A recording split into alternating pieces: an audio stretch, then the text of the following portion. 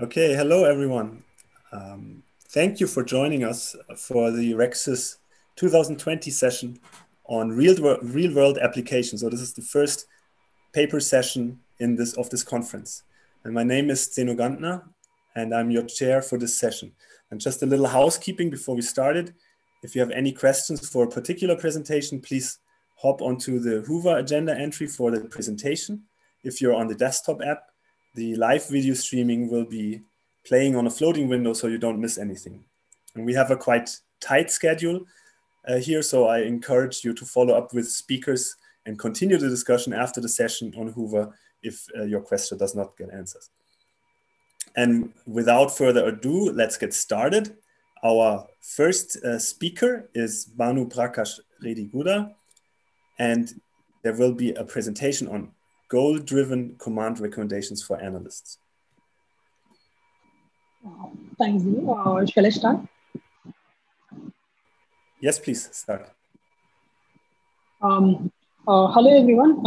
I'm Bhanu Prakash from Adobe Research, and I'll be talking about goal-driven command recommendations for analysts.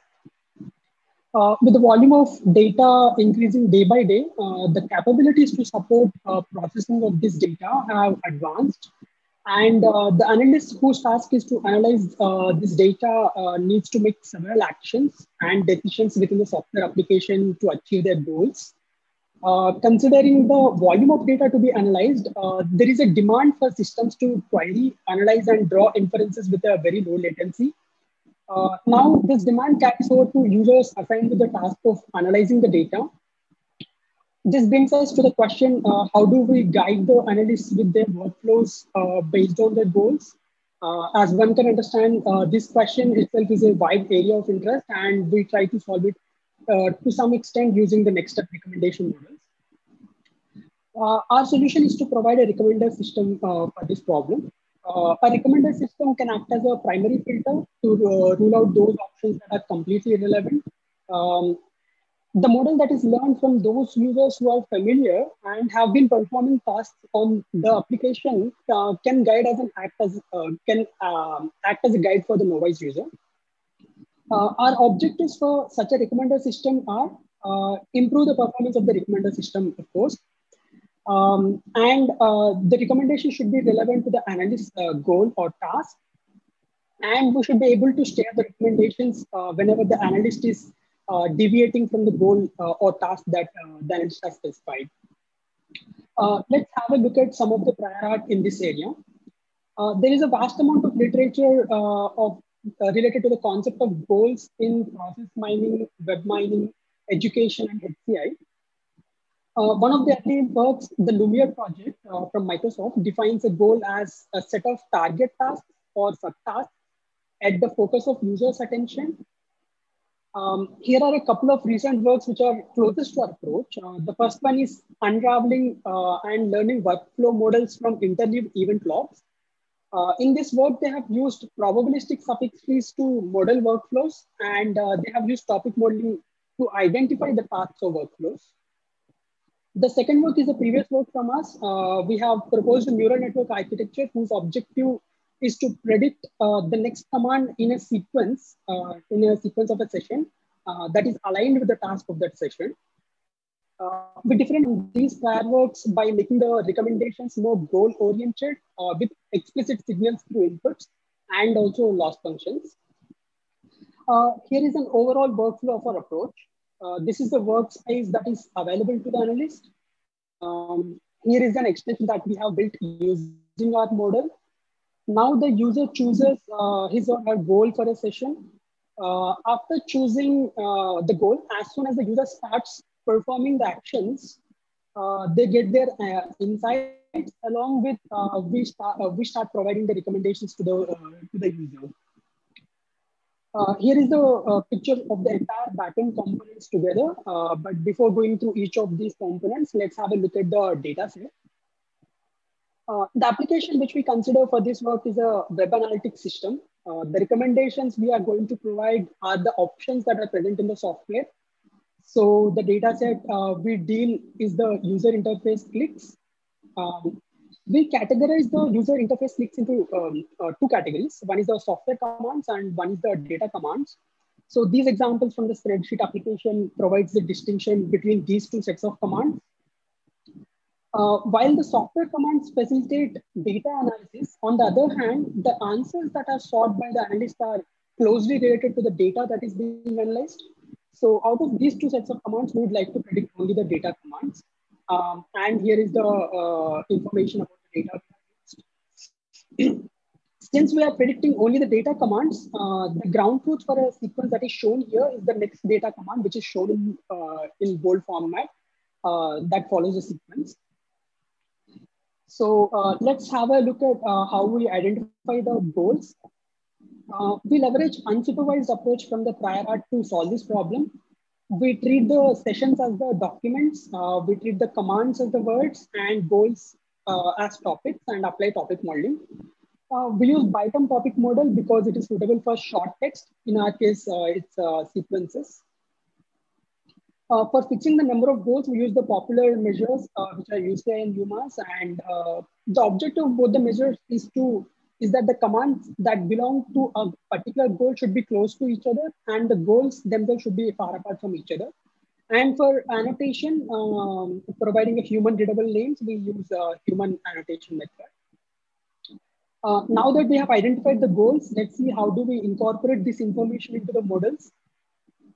The first approach we have tried is a simple ensemble approach. We assign each session to the top goal that is identified by the BITEM topic model, and then we segregate the data into different sets based on these labels. We then learn one model per goal, and the architecture is shown here.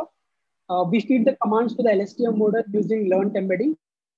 We predict the next command in the sequence, and here, as we can see, it's one model per one goal. While this is an implicit input of goal information into the data, the models might lose generalizability because they haven't seen sessions outside the goal. So we explicitly provide the goal information here. We do that through three methods. It's just like enumeration of different ways of concatenating the goal information. We embed that.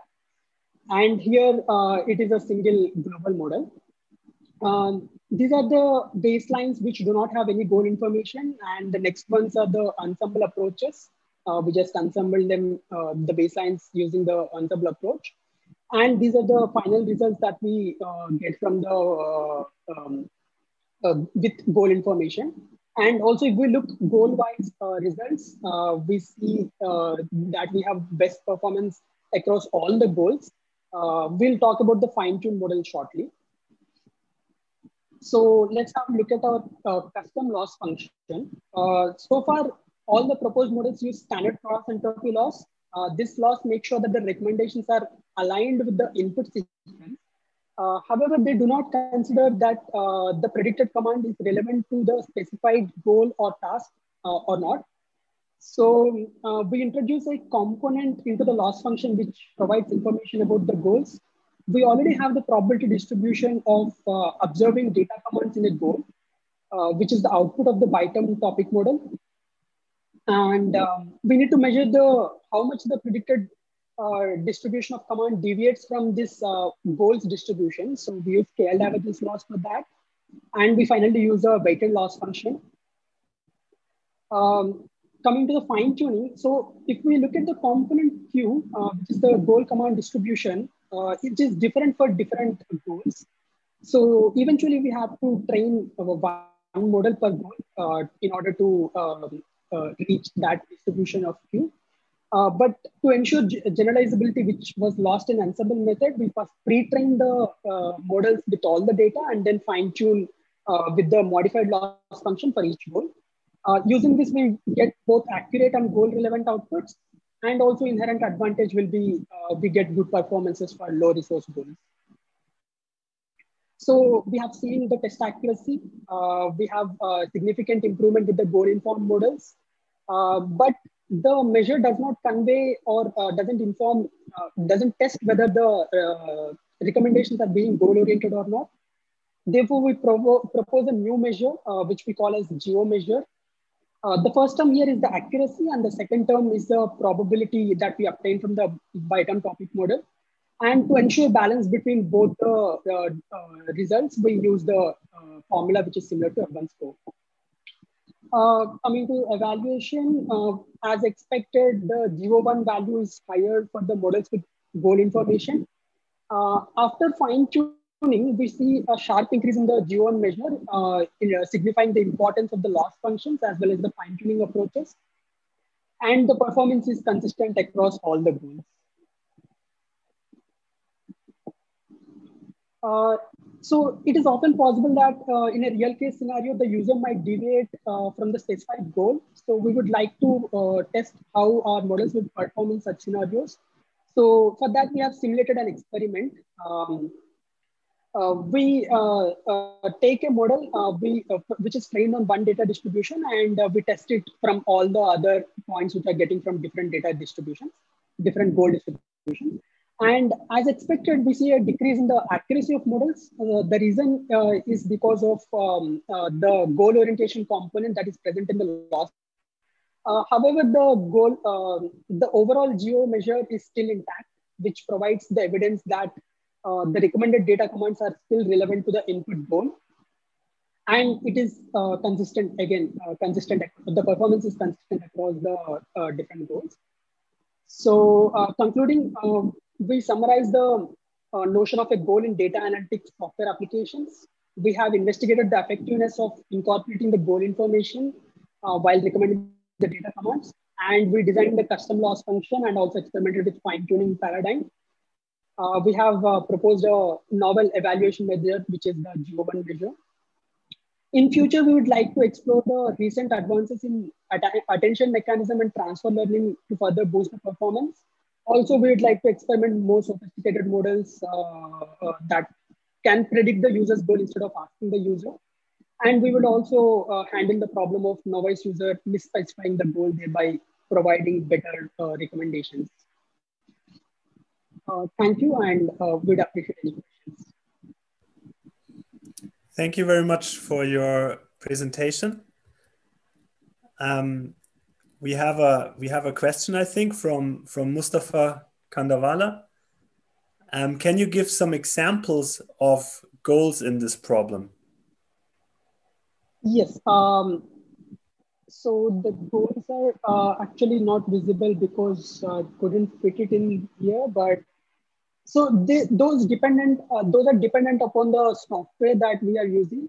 So for our case, it's actually some things like product planning for market research and something like device.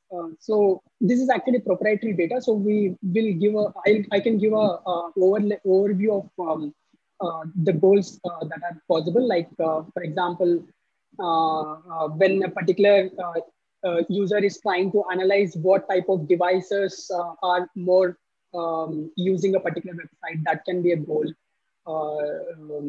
Yeah.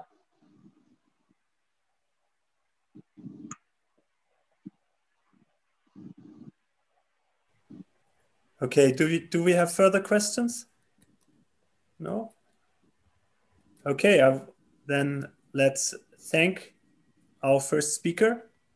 Thank you for your presentation. And let's move to the next presentation. And the next presentation will be done by Liwei Wu. And this paper has been nominated for the Best Paper Award. And this is called SSE-PT, Sequential Recommendation via Personalized Transformers. And Liwei Wu is from University of California in Davis. Okay, thank you for the introduction. So yeah, my name is Liwei, and I was a PhD student at UC Davis. And this is joint work with my co-author Shuqing, Cho, and James. So the paper is called the SSE-PT. So it's a sequential recommendation for personalized transformer.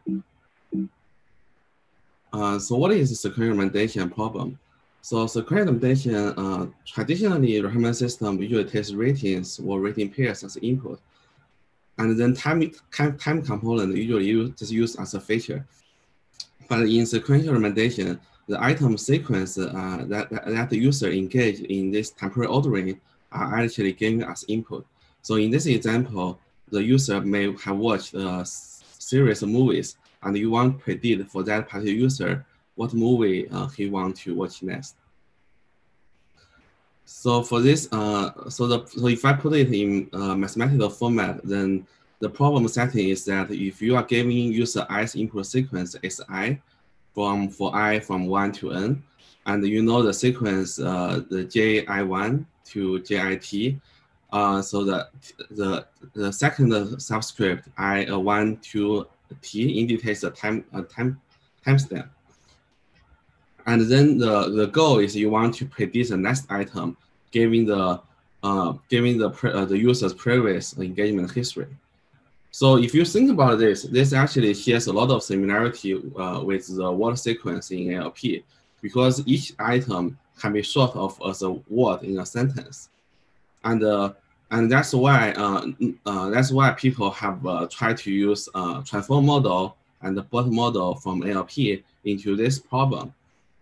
So if you are familiar with transform model, it's basically a self-attention model, but you stack the self-attention module multiple times. Burke model is an improvement on the transform model by making it bidirectional. So the first paper that adopts the transform model into this problem is the SSE-PT paper in 2018. So this paper directly uses the transform model to this problem, but the one thing I don't really like is that the paper treats this problem as the same as the NLP problem. So it doesn't consider the user the personalization component at all. But for recommender system, the most important part is probably the personalization. So traditionally, in matrixization approach, usually this personalization can be addressed by using user embedding. But in NLP models, because user embeddings do not exist at all, so it's very hard to incorporate them directly. So similarly for the Burke for REC model, so Burke for REC model is also similarly applying Burke model to this problem. This is the paper in 2019. And both papers didn't use the user embedding at all. And the reason the SSE-PT papers argue that it's because the transform model is expressive enough. So that if you have a lot of data, then the user embeddings are not needed. But that's the part I don't agree. So I want to argue that the reason we don't find the user embedding useful if you add them naively is because because it's overfitting. So for currently for the existing regression techniques such as dropout, weight decay, or parameter sharing, those techniques are not sufficient enough to reduce the overfitting issue. So I did a simple experiment before when I was starting the project. So if you don't use regression, the NDCG and the recall is just bad. And then if you add the parameter sharing by using the semi-embedding for users with job or gender or age, those helps the results a little bit, but it's not as good as the SSE-PT paper. But then if you add the L2 regression or dropout, those also gets you a little better, but those are also not enough to beat the baseline SSE-PT paper. So it's very hard to add the embedding, user embedding, and then at the same time beat the existing model without using embedding. So that's why we proposed a new regression method last year in the Neurops. So it's called the stochastic Hsieh embeddings. So the main idea of this paper is that when you have embeddings, currently people usually in training time and test time, you just use a query, do a embedding table lookup, and then the embedding table lookup will give you exactly the same embedding you want. But we find that that's probably not the best way to do it. So in the training time, we modify the procedure a little bit.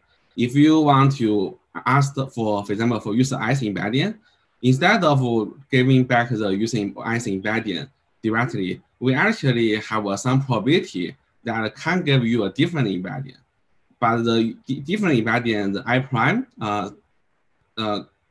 supposedly should be related to I somehow.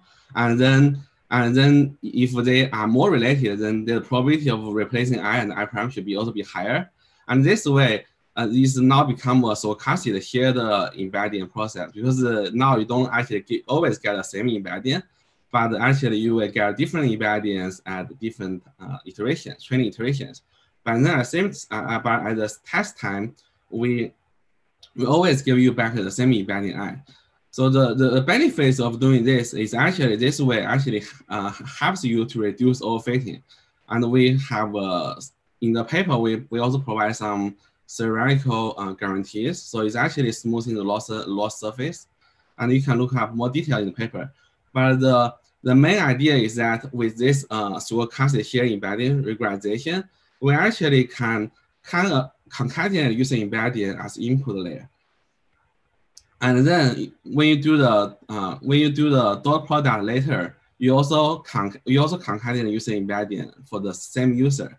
So this way, so the main difference between this and the previous strategy is actually we add the user embedding at the bottom and also at the output. So we explored why this helps the result. So we look at one specific user's example in the movie length 1 million data. So this is the sequence that user watch in the history. So if you don't use our model, the Safari model, the tension map, if we print out the tension map will not be focusing on the recent items. Actually, it will be scattered all over the sentence, all over the sequence. So this is pretty much similar to NLP settings. So if you usually in NLP, attention will be scattered all over the sentences. But if you use the personalization, then actually there will be a lot of emphasis put on the recent items, and especially those items are also Shakespeare dramas, because the item you want to predict next is also Shakespeare drama. So that's why you can say the recent item like 41, 31, 36, 33 have a lot of attentions, but in previous model they are not able to capture that. So that's, I think, that's why we argue personalization actually is very useful, even though transform model is very powerful enough. So we also did some quantitative results. So we compare with the existing non-deep learning method and deep learning method. For example, BPR is here, and there are also some like the Markov chain methods. And also later in I think it's starting from 2015, there are some GRU method and there's this one is this one is the CNN method, and this one is transform models. So we find that using our model actually give you the best results in all of the same data the Zachary used. Similarly, we actually did a very good ablation study in our paper. So if you're interested in that, we can also look at details. But here, the main idea is we want to say how to retune the user embedding. And then here in this example, we find that the best way to do this, is use the user embedding 50 and item embedding 100. So you don't have to use the same dimension at all. And of course, the longer the sequence you use, the better results are. So that's why using 200 helps the results. I didn't mention this the SSE-PT++ in the presentation, but essentially is we want to chop down the sequence if the sequence is too long. But I think that's still open-ended problem, because it's very hard to chop down the sequence while maintaining the good performance. And also we also show the training speed of our method, and you can see that our adding the user embedding doesn't really hurt our convergence speed. So we can still pretty much converge very fast for this movie length 1 million dataset. So I guess the main takeaway for this presentation is that first we propose a novel architecture called SSE-PT for this particular sequential recommendation problem. And this model enjoys the benefits of being personalized model. We are achieving better ranking results than the current state of art. And we also demonstrate the importance of the SSE regression for incorporating user embeddings. And we find that we feel that similar techniques should also be applied when people try to adapt the other NLP models to recommender system, just because our recommender system has some properties that NLP doesn't have, especially personalization. And our code are posted online on GitHub, so you can also have a look at our code. Yeah, that's my presentation. So any questions? Thank you very much for your presentation. There are some questions. This one is by Jason Brancasio. How would you propose to store and update input sequences in real time in a production deployment at scale? Oh, you mean it's because the user embeddings probably are too many, or?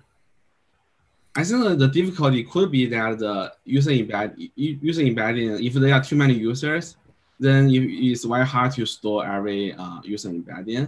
So I think that probably one common way is people usually hash them into a basket. So it's okay you don't use the entire I don't know a billion user as a user embedding, but you may want to still maintain like a certain basket, and you want to hash the user embedding into those baskets. So you can still have some personalization and you don't use too much memory. I guess that's a trade-off question. Yeah. Okay, great.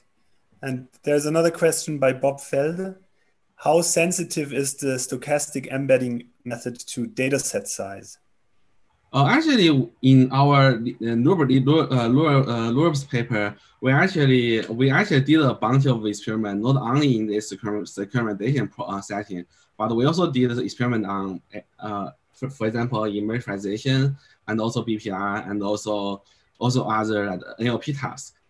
And actually, it's not very sensitive to this data set size at all. And I think later we also there's also a 3PR paper this year uses this regression technique. So I think it's not very sensitive to data set size.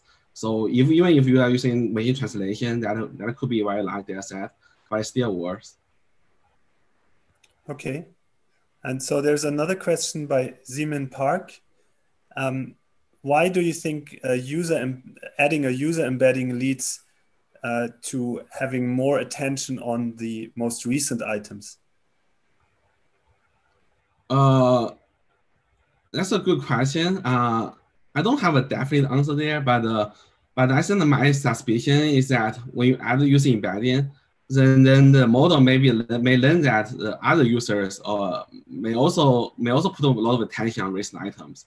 So instead of focusing on what items as NLP, like in NLP, because each word is equal weight, pretty much equal weighted, and you don't put more emphasis on recent ones. But if your model realize that other users are pretty much also rely on the recent ones to predict, maybe the model can learn that from other users. So that's my suspicion, but I'm not 100% sure. Yeah.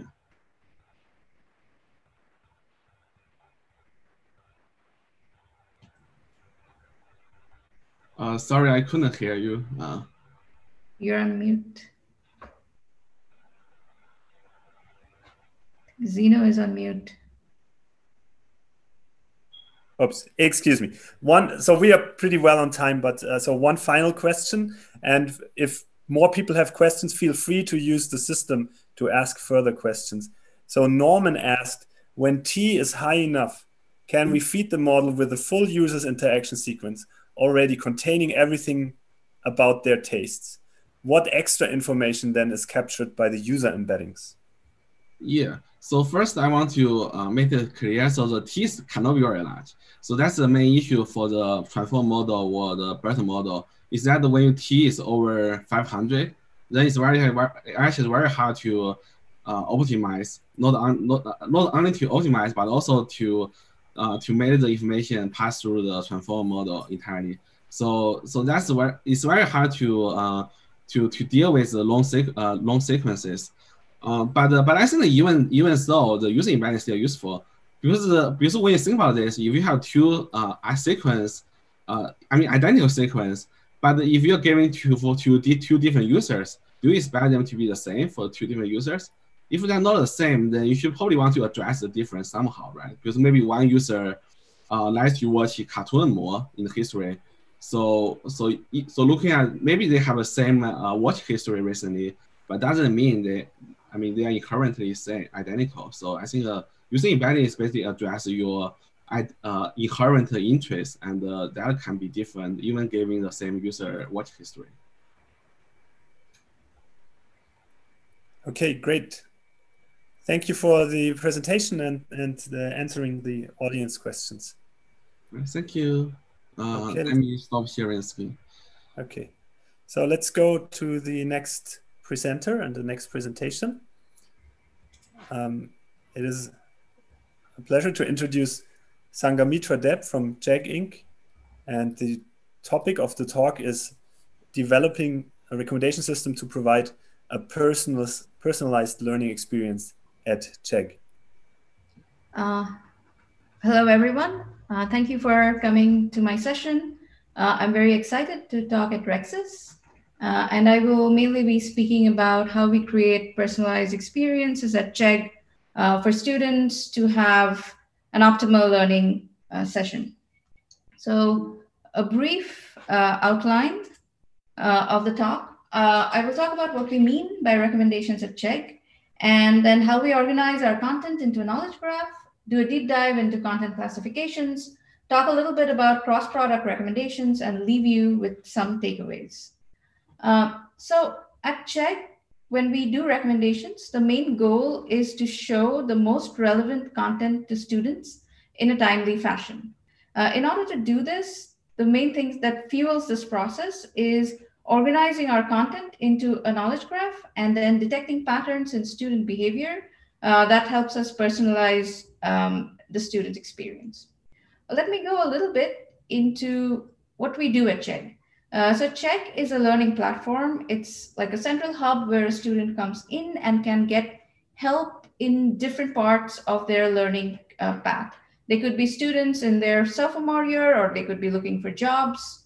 It could be anything that they're doing. So I wanted to give like an example of a particular personalized experience at JEG. This is one product which is called Textbook Solutions, and students come in and go through the solutions to learn more about their study material. For this particular student, we already know that the student is studying engineering mechanics based on their past behavior, and we tell them based on your progress, you should be studying these chapters. We also know that the student may be studying chemistry, so we show some more questions in chemistry. So this is like a typical personalized experience at JEG. And you get this kind of experience in textbook rentals, question answering, online tutoring, flashcards, and so on. So this is a good point to segue into the knowledge graph, or how we organize our content. So the way we organize our content is we have this hierarchy of concepts. And it starts with like a subject level. And then within each subject, there are multiple courses like, Biology 101, Intermediate Microbiology, and so on. And then there are concepts within a course, and then there are sub-concepts within each concept.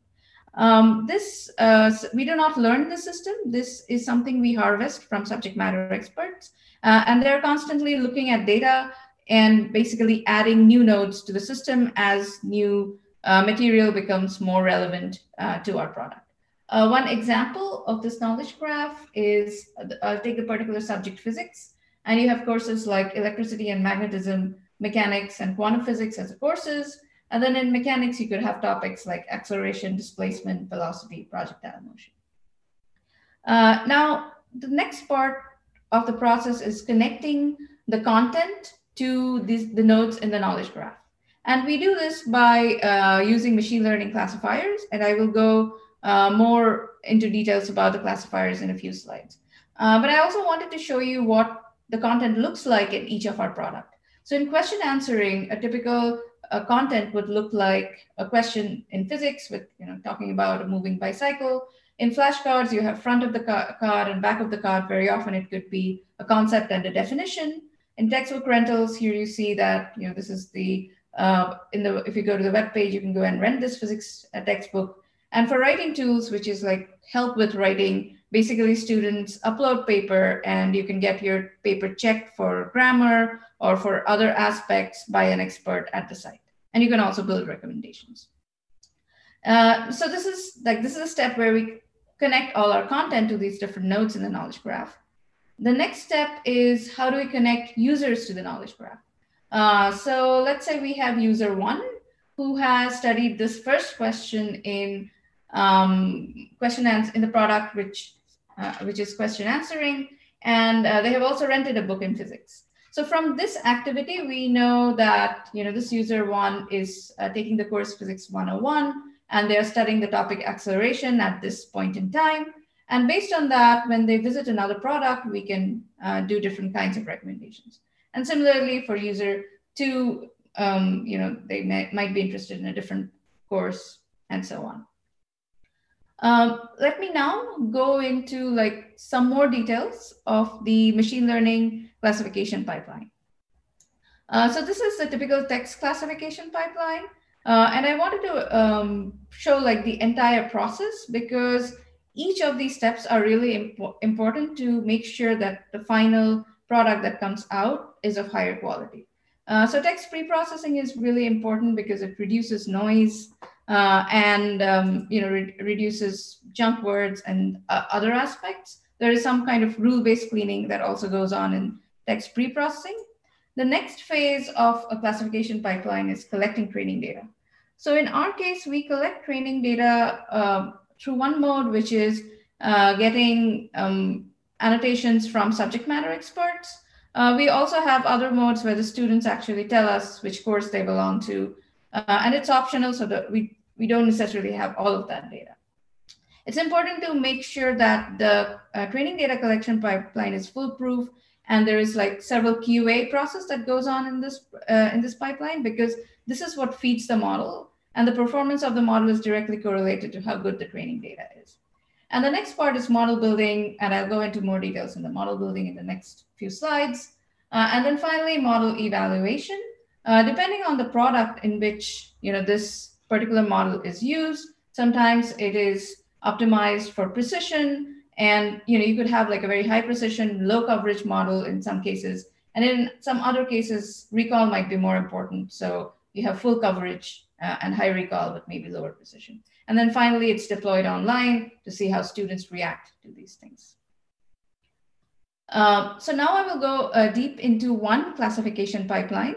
And this is one product of flashcards. And decks are a group of cards that students put together to basically help them with studying. And the idea here is that one deck belongs to one course and maybe multiple topics, but typically one course. The reason why I chose this classification, the classification at this level of granularity, because we have several thousands of courses. So it makes assigning courses to decks a little more difficult than subjects. But we were still able to collect good amount of training data, both from subject matter experts and students, to make the problem feasible. So I typically start a classification pipeline with a very simple classifier with TF-IDF features, and throw in SVM or a logistic regression for the modeling. And the main reason I do it is because you can test small amounts of data. While your training data is coming in, you can test this pipeline and see if you're getting some very awkwardly wrong results, and then you can go back and clean the data.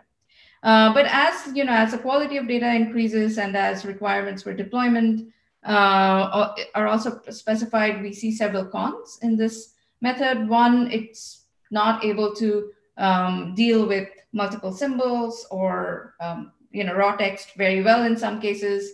The other problem is if your model can become increasingly large because your token space can be very large if you're trying to include both characters and words to incorporate all possible variations in data. To deal with these issues, we turn to deep learning. And the model we have used is character-based CNNs. And the nice thing is it's character-based, so it's able to deal with out-of-vocabulary words. It works for multiple languages because we have courses like intermediate Spanish or beginner's Italian. And the model size is very small since the maximum number of tokens are limited to like 70 characters. And last but not the least, convolutions and pooling layers are really good for classification tasks where we expect strong local clues regarding class membership. What this means is it's pretty good at picking up n-grams, so, which are very often representative of a certain course. So let me now go into the CNN architecture. So this is how like the architecture is played out. You have some kind of text, it's quantized, and then we have like 2 layers of convolution and pooling. And then after that, we have a dense layer, a dropout, or LU, and a normalization layer. And this is like the basic architecture. We use this architecture and do multitask modeling. So we have 2 tasks. And the reason we do multitask is that there's this, the front of the card and the back of the card, this correlation, we get it for free. So might as well use it to improve the classification process. So task number 1 is to predict the back of the card given the front of the card. And task number 2 is a classification. And we do them together and it improves the accuracy overall. So looking at model accuracy, basically this has 73% accuracy on offline test data. We're just sending it out online. Some of the challenges of this problem is that we had very imbalanced training data because a lot of the training data was fueled by what students were giving us. And some courses have very low traffic compared to other courses. So we have like very low training data in them. So some of the solutions we're looking into is, of course, collect more training data, get SMEs to tag more data in courses that we have lower data in. And the other is use some rule-based techniques to augment training data. Of course, rule-based techniques have the issue of having biases, so we're also looking into that. Finally, I would like to talk a little bit about cross-product recommendations. And I think I gave a glimpse of it when I said I was connecting users to different nodes in the knowledge graph. So typically what happens is users would often use one product, such as Check Study, where they're studying questions, and then browse through a few more products, but not really have that much activity. But because we know what courses they're taking or what content they have looked at in some products, we're able to deal with the cold start problem in other products by either surfacing the most popular trending content in the courses they're taking, or by using text-based similarity based on their content engagement on the other product. And we use a combination of both to surface content at Check. So that's pretty much it. I will leave you with these takeaways since I think I'm already over time.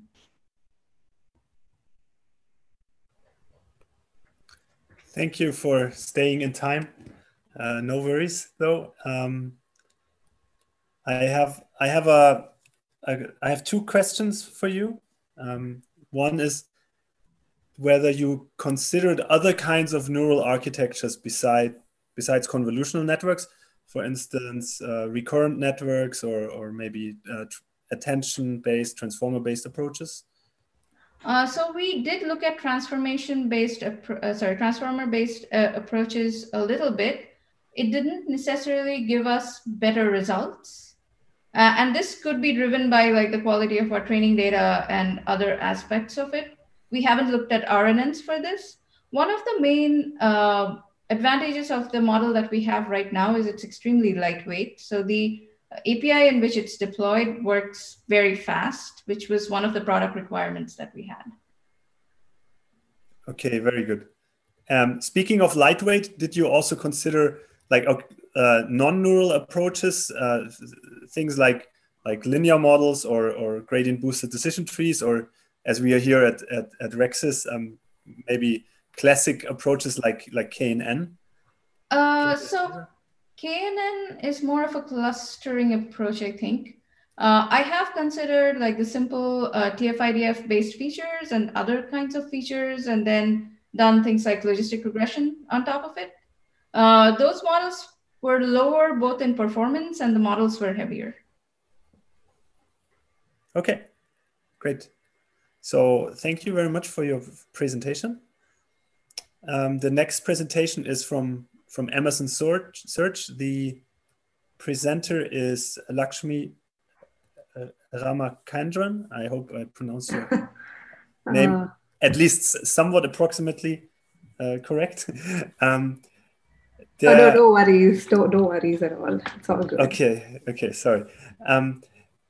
The topic of your talk is behavior-based popularity ranking on Amazon Video. Cool. Thank you, Zeno.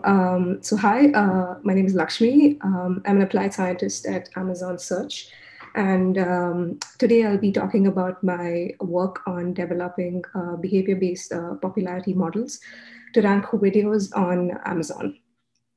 So when customers use video streaming services, they use predominantly two approaches to find content.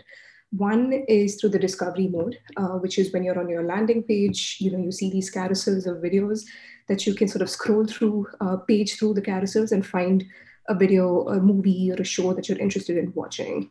And the other mode is through search, where you click in the search box and you type in the name of the movie or the show that you're interested, and then pick from the search results what video you're interested in streaming. Discovery on Amazon Video actually accounts for a large fraction of the traffic. It accounts for over 70% of the traffic. So it's a pretty sort of big part of Amazon Video. So there's a lot of sort of focus on improving the customer experience in this space. Now, in the discovery mode, sort of unlike in the keyword search mode, customers don't specify an explicit sort of intent, right? So in the keyword search mode, you know exactly what movie or show they're searching for most often. But in the discovery mode, you don't kind of have that context. In addition to that, there's also challenges that are posed by the scale. Amazon Video is huge. There's a lot of different types of content. So you have movies, TV shows, live sports, channel subscriptions. So identifying a model that can actually work effectively across these different sort of use cases is a challenge. Apart from that, surfacing new and trending or original content is also a huge challenge because there's not a lot of engagement data associated with new videos. So this is the classic cold start problem, which happens to be a pretty big challenge for a discovery in Amazon Video. So in this talk, I'm going to sort of like focus on predicting the popularity of videos.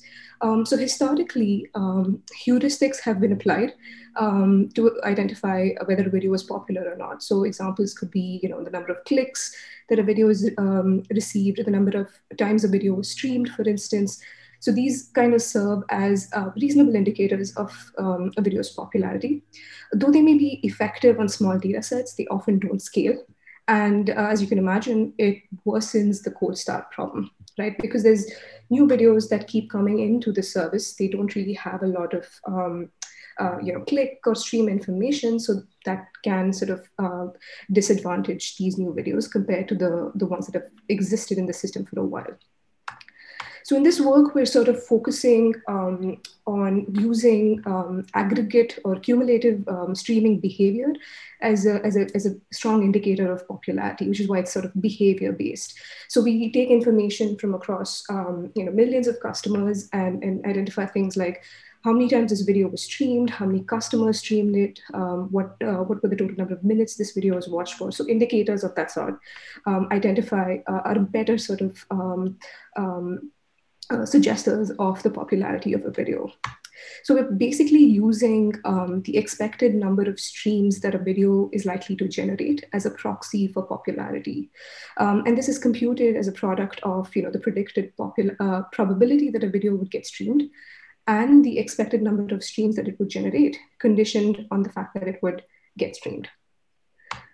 So when we train our models, we typically use 3 types of features. So this could include aggregate customer streaming and purchase signals. So the ones I described, like the total number of minutes watched, number of days, number of customers. So there's a lot of engagement data associated with it, not just in terms of streaming, but also in terms of purchases, because you want to account for the different use cases or the different types of content that's available to stream on Amazon Video. Apart from that, we also factor in video metadata, so things like runtime, price of the video, and so on. And there's also date-based features. Now, date features actually play a pretty important role because they give you a sense of how old a video is in the service, and it helps sort of like capture video newness. So we trained tree ensemble models to predict a smoothed probability of stream, as well as the expected number of streams. Now, there does exist a lot of work showing the effectiveness of deep learned models in the recommender system space. But deep learned models are known to sort of add a lot of, tend to be more complex and add to the latencies of production systems, sometimes beyond acceptable thresholds. So we are weighing, the complexity of the model that we want to deploy versus the effectiveness of these models. And we found that tree ensemble models, while being less complex, were actually pretty effective for the task at hand. So we chose tree ensemble models to sort of solve our problem in this case. And the way we train our models is we use non-overlapping time windows. And what this means is the training, validation, and test sets are collected from different periods. So training is from a period in the past, and validation and tests are from future periods. So the idea here is to be able to build models that can generalize sufficiently to new videos. And this would be because, in the case of, for instance, Prime Video, you have a lot of new videos that keep getting added to the service every so often, every other week or in the month. So you have these models that have been trained on data that are completely sort of blind to these new videos that were released. So this is a good way to sort of evaluate the ability of the model to generalize. And then another thing I'd like to call out was the impact of age as a feature. As I previously mentioned, surfacing new and original content has always been a huge challenge, especially when you can deal with like new shows that are added to Prime or like live sports. But we found that age-based features help boost new content. So in the chart on the right, you can see that along the x-axis, we have, the age of the title in days, and along the y-axis, it's the score, the predicted score associated with this feature, right? And you could see that there is a small boost that's applied in the first few days of the title's age. So when it's newly released, there's not a lot of engagement data to go by. So, there's an organic boost that this feature provides to those types of videos. And then that falls after a short while, making sure that by then, if the video has accrued sufficient engagement data, then that's what the popularity model should sort of rely on, as opposed to this boost that it's receiving from this particular feature. So to summarize, overall, the model helped increase the number of streams. It helped increase the number of impressions, as well as streaming of new videos that were released within the last 2 weeks. And you have the screenshots between control and treatment. And treatment shows some of the newer movies that were boosted, it was new at the time. The one thing that we noticed was when we trained these models optimized for streams, they were actually hurting the discoverability of what are called purchasable videos, which is the rent or buy option that's available on Prime Video. And historically, the view has been that we create this one generic model that can basically encompass all use cases.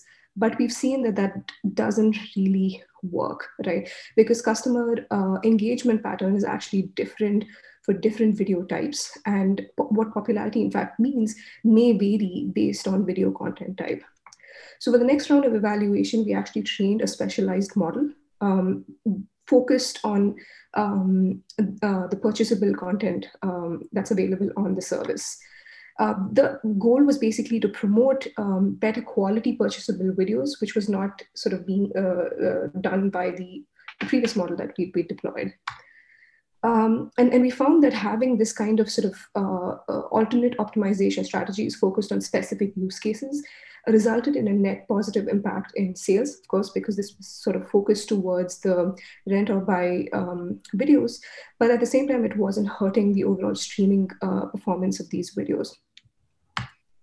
So to conclude, introduced some sort of scalable solutions to predict popularity of videos. Also discussed sort of alternate or the use of alternate optimization strategies, particularly when necessary, because sometimes having different models sort of targeted towards the same end can make maintenance a hell, especially in complex production systems, like your search engines. So we want to ensure that we only deploy these kinds of options or alternate strategies when necessary, when we see that the existing solution is negatively impacting customer experience. And the one thing that we found lacking in the current experience was that we weren't factoring customers' past actions like searches, clicks, while we were making sort of popularity recommendations.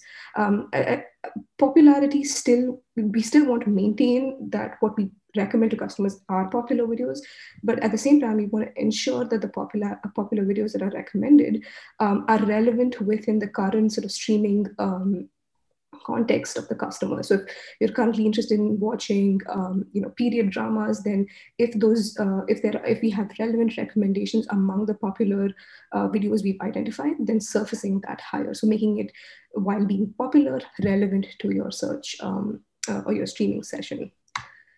I'd like to thank my colleagues at Amazon Search and Prime Video for their support and feedback. And thank you. I can take questions. Thanks. Thank you very much. Here in Berlin, it's getting dark, as you may see. There are some questions from the audience. Absolutely. One second, please. I need to get them up here. So Bob is asking, how do you identify discovery behavior versus navigational behavior? The way we, it depends on how they're logged. That would be the simple answer. So we log discovery in a slightly different way than we log navigation. So if you're, for instance, on the Amazon retail website, right? So there's a way to actually navigate into Prime Video through the retail website. So the logs basically tell you how you got there. And so we make the distinction between explicit sort of search-based, impression of videos versus, the organic sort of like if you're on the landing page and then discovering content that was impressed on the landing page, for instance. I'm not sure if that answers your question, but. So you differentiate not really the customer intent, but like that is a distinction on how the customer reaches that part of the website where you do your recommendations, how they arrive there.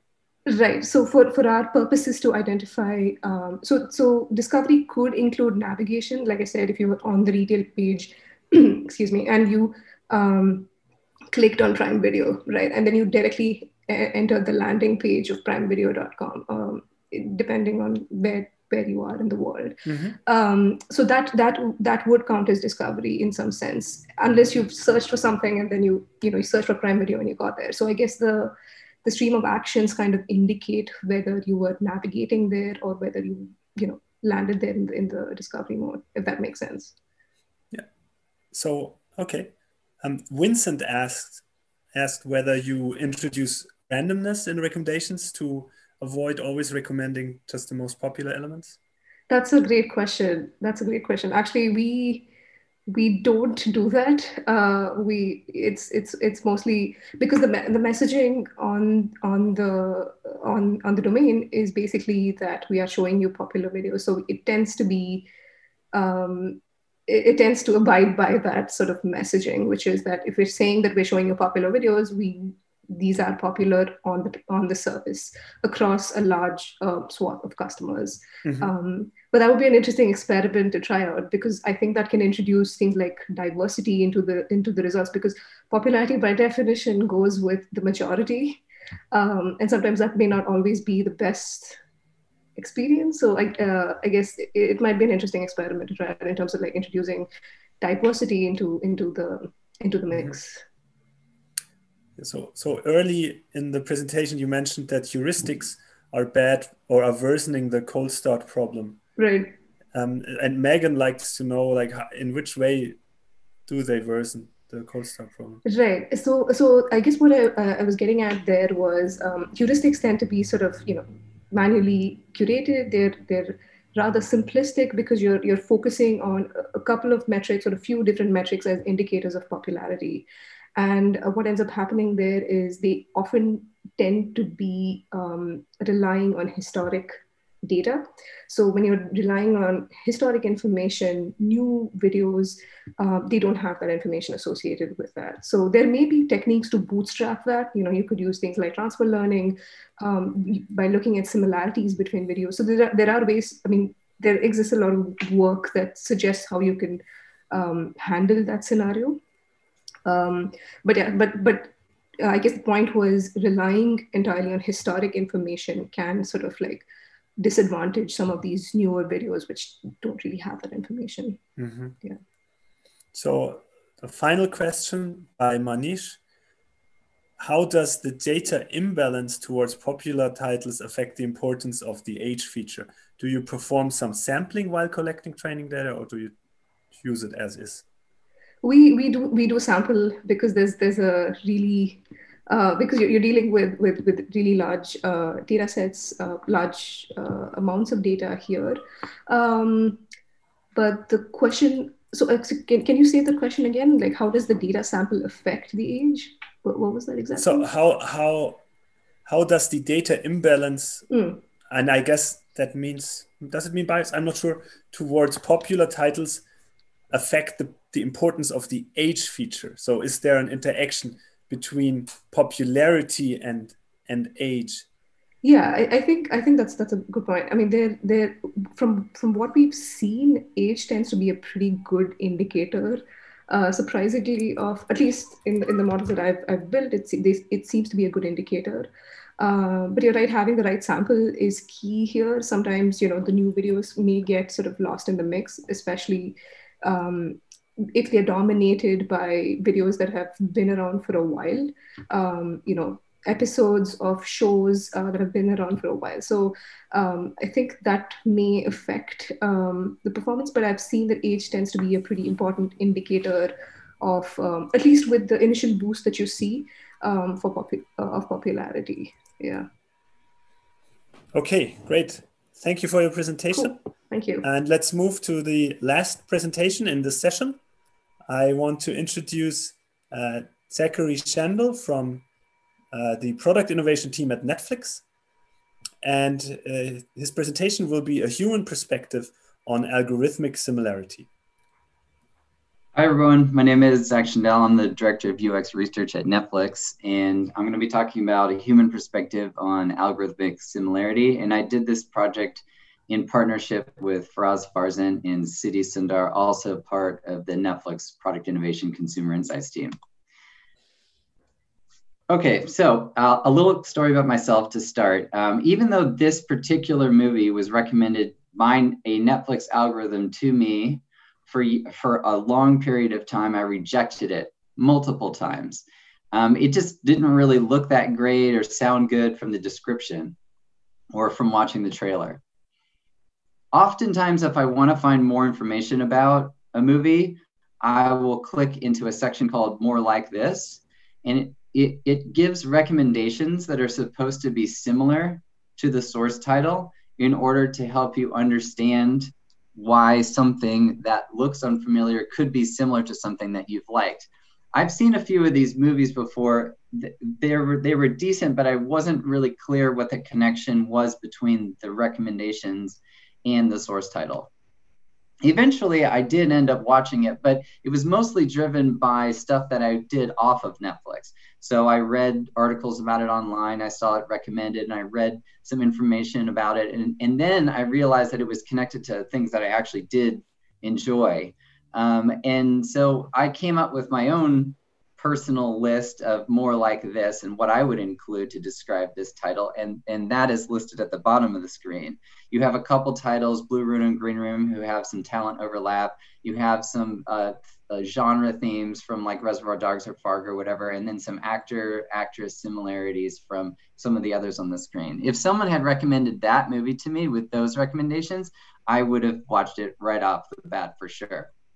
And I wasn't the only one who had this challenge. Here's an example of a tweet that I found. The row in my Netflix labeled "Because You Watched Russian Doll" covers so many genres that I think the algorithm said, hey, we noticed you watched an audiovisual entertainment. Do you know these are other audiovisual entertainments?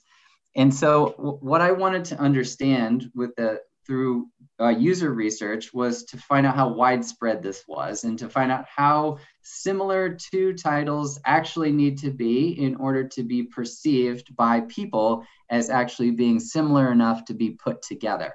And so we asked Netflix members. We employed 3 different research methods.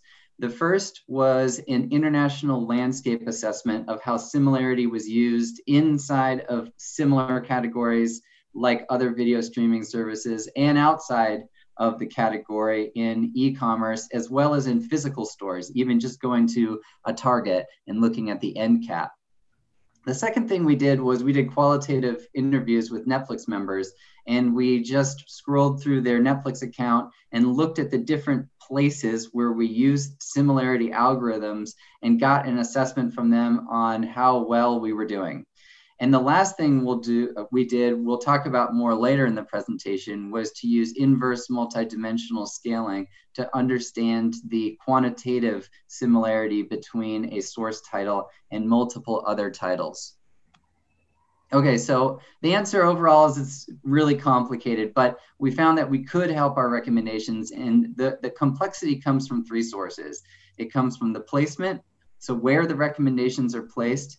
The second is the person who you're actually recommending them and what their past experiences with the title. And the third is the context. So what is going on around that recommendation? And essentially, if there is a similar algorithm, we found that you can't just take the same similar algorithm and put it all over the UI for every context and for every person. It just doesn't work as effectively. So let's talk about each of these. We'll start with the placement. So where in the user interface is the recommendation appearing?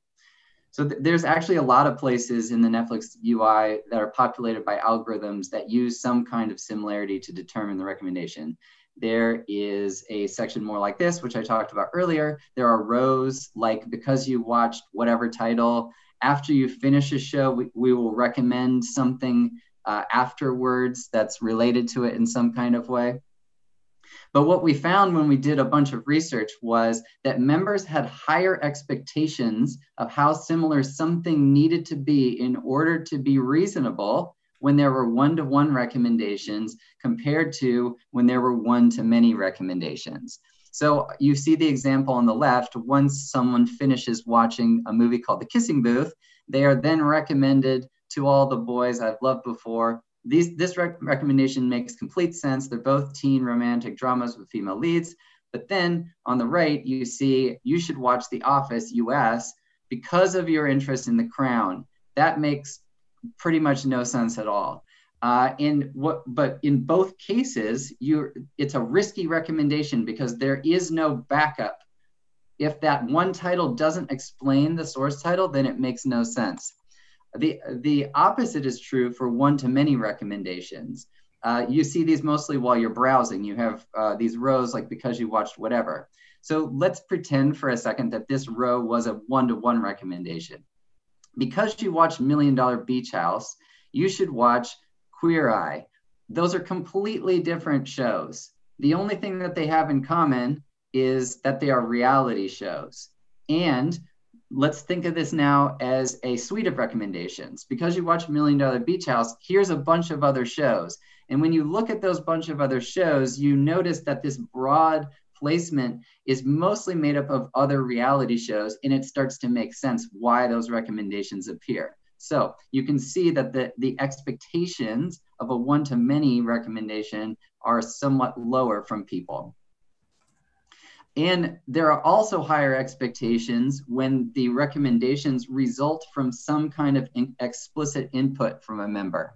So let's say they search for Stranger Things. We do have Stranger Things on Netflix, so you would expect to see Stranger Things. But if you've already watched Stranger Things and you're looking for something like Stranger Things, you would want to see things that are very similar. So Beyond Stranger Things would be a great example of something that's very similar to Stranger Things because it's like an after show. Some of these other ones are sort of similar, sort of not similar. And then also the More Like This section, which I explained earlier, you actually have to go to a title and click More Like This. So there's multiple steps that a user has to take in order to get that information. The more work you're doing to find out information about this title, the more input you have to give, the higher your expectations are of the similarity for the titles that are then recommended. So to summarize, there's really no one-size-fits-all approach to employing similarity signals in algorithms. Places that display one-to-one recommendations have much higher user expectation of similarity than those with one-to-many recommendation. Okay, the second thing we're talking about is the person. So who is actually seeing the recommendation and what is their personal past experience with the source title? So we use this method called inverse multidimensional scaling. You can see in the middle of the screen that there's a recommendation, and then we've given people a computer interface to drag other titles into wherever they feel like putting them. And then we can measure the distance between the source title and the other recommendations on the screen and look at how they cluster. And then we can ask people to do things like this, like enter a 1 or 2 word phrase that tells us how you're going about clustering each of these things. After like hundreds of participants, we can do a back-end analysis to understand the similarity between any title and any other set of titles.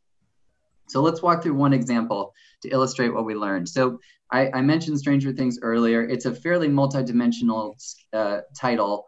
You have different genres like sci-fi, fantasy, etc. It stars teens. It's nostalgic, set in the 80s. There's a couple famous people like Winona Ryder that's in it. And then there's some tones like dark, scary, coming of age, etc. These movies right here, in case you haven't seen them, are very similar to Stranger Things. They're mostly set in the 80s. They mostly have some sort of supernatural aspect. They're mostly related to groups of people that are doing something, and there's comedic elements in almost all of them. The problem with recommendations like these is that you quickly run out of really good, perfectly similar titles. And these kinds of recommendations would work better to go back to what we were discussing earlier in one-to-one placements. In order to fill out the bulk of placements, you need to think about broad similarity and specific similarity. So let's talk about each. Broad similarity drivers, they're very surface level, things like genre and things like, oh, it is another sci-fi or it's another thriller. That'll kind of pique your interest. But if someone tells you you should watch this because it is a drama, that doesn't really give you a whole ton of information. It just kind of tells you the genre. That's like the entry level, right? Then there are specific similarity drivers. And these were they're all over the place and super difficult to predict, but they were much more salient in terms of final points of proof to convince someone to try something out that they've never heard of before. So if I happen to be a really big Winona Ryder fan, you might recommend other movies starring Winona Ryder, even if they aren't related at all to Stranger Things. But other people might be latching on to different aspects of the movie, perhaps the teen aspect or the nostalgic aspect or the fact that they're battling monsters in the movie. So you can pivot off of any of these sort of things as specific similarity drivers. It's just much more difficult to do. Yeah, so as I said, these are high risk, high reward pivots. This is where you get the most trust busters, which is essentially what we call a recommendation that doesn't make a whole lot of sense, and it makes people think we don't know what we're doing, where the link between the source title and the recommendation is unclear. So what we found about the person is that the degree to which something is or is not similar matters in the eye of the beholder. And you have to think about broad similarity like genre and specific drivers of similarity, things like actors and tones and setting and subplots and things along those lines. And if you can find some way of personalizing both those sets of drivers, you'll do much better in creating these sets of recommendations. Last, we'll talk about the context. So I mentioned earlier, after you finish a movie or a show, Netflix will recommend something. Here's an example of something that's mostly successful. After you finish Queer Eye, which is a reality show, you get another reality show, Next in Fashion, which is more of a competition reality show. But there's a lot of similarities between these shows. Unfortunately, what we found is while that is certainly a common path, you finish a reality show, you get another reality show and watch it, it is not the most common or only path people take after finishing a particular show. In fact, only 18% of the time that people finish a reality show, they watch a subsequent reality show. And only half of the time they continue in the general genre of unserialized content. And only half the time do they stick with Netflix originals. The other half of the time they go and watch licensed titles. So what we found is there just are a ton of member contexts in which similarity is unnecessary. And in fact, it can be the opposite of what people are looking for. For example, you finish a show and you decide you want to rewatch something familiar, or it was really intense and then you want to change the pace, you want to watch something lighter, or you don't have time for another long movie, maybe you want to watch something shorter. So to summarize, even if you hold all the other stuff constant, which we talked about earlier, if you don't understand the context or the type of person and what they typically do after finishing something, or the kinds of stuff that they like to pivot off in terms of similar recommendations, your recommendations do have a high chance of failure.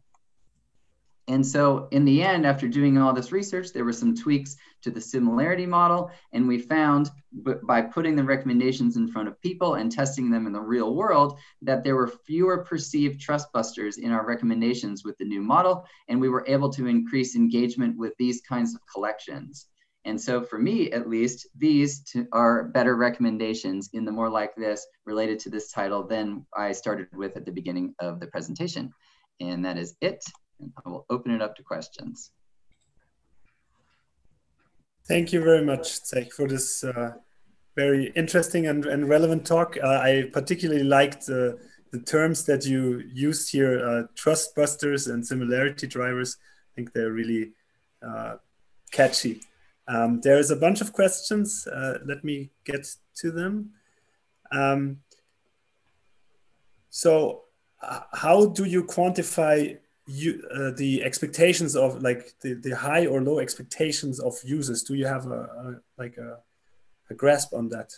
Yeah, so I don't think we necessarily input that into a model per se, but I think that what we think about is the canvas. So once we know that there's a canvas that has higher expectations of similarity, like a one-to-one recommendation, then we might think about creating a different model for that canvas versus or we might incorporate different signals, or we might look at what happens specifically in that canvas in order to recommend stuff that also would appear in that canvas.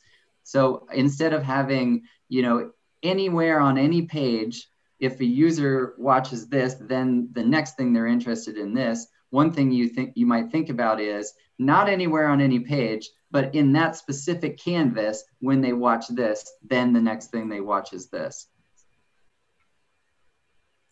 Okay, there's a question coming from Andrea. Have you considered, this may be more like a feature request, have you considered a section, I'm bored of the same stuff I've been watching and I'm in a mood for something different because I'm stuck in my house? So yeah. For like a discovery related thing? That's funny. I guess you call that like kind of, could be a filter bubble. It could be that you feel like the recommendations are stale, something along those lines. We have had some conversations around how to keep the recommendations dynamic. But of course, coming from the psychological perspective, there's a lot of benefit to repeated exposure. And so you do have to have a balance between the two. if I show you a picture, even implicitly multiple times, that picture will be more attractive to you than if I show it to you only one single time. So you have to, and of course, like there's also this trust component that goes into it.